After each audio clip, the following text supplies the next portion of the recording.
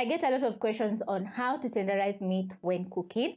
Today, I'll be showing you how you can tenderize your meat in a matter of 10 minutes or even less.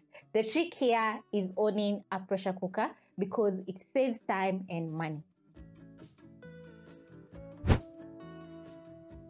There are two types of pressure cookers.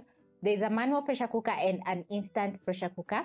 I own a manual pressure cooker and it's very easy to use my pressure cooker. So I'll be showing you different parts of a pressure cooker. For example, this is a pressure regulator. It helps release the pressure from the pot.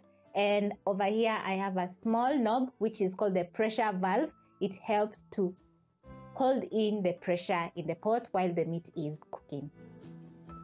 On the inside, there is a rubber band which helps the pressure not to escape by sealing the pot completely. So those are the few parts of a pressure cooker. To my pressure cooker, I'm going to be adding in 500 grams of chopped beef. Add in a stock cube and 1 cup water. The beef stock cube is going to add in some flavor to the beef while boiling, and if you don't have a stock cube, you can add in seasoning cube or even salt, and the beef will be very flavorful once it's done. Now, to secure the pot, you're going to pick your lid, place on top, add pressure on the lid and move to the left so that you can lock the lid. Then over high flame, you're going to boil your meat for around 3 to 4 whistles.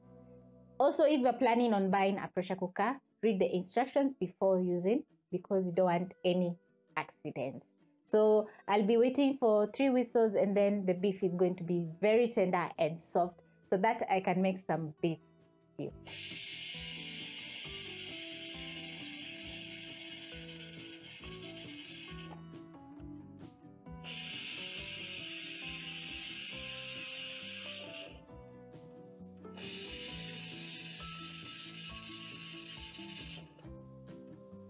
After 3 whistles, you're going to put out the flames and wait for 5 minutes so that the beef can continue cooking because there are lots of pressure in the pot.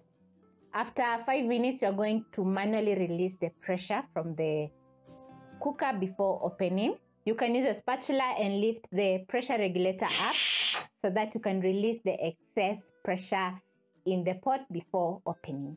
I usually use a spatula because I don't want the steam to burn my fingers. So a spatula is very much secure. Once you've made sure there is no pressure in the pot, you're going to open. This is how my beef is looking like, and I have some extra beef stock. The beef is very soft, tender, and very flavorful because we used a stock cube to boil the meat. So as I said, I'm going to be making a beef stew from my meat, and it's going to be very delicious. So that is a very nice way that you can tenderize your beef in a matter of around 5 to 10 minutes, and everyone is going to enjoy because the beef is tender, soft, and very flavorful. Catch you on my next episode, and I hope you'll be investing in a pressure cooker so that you can save up some time and money.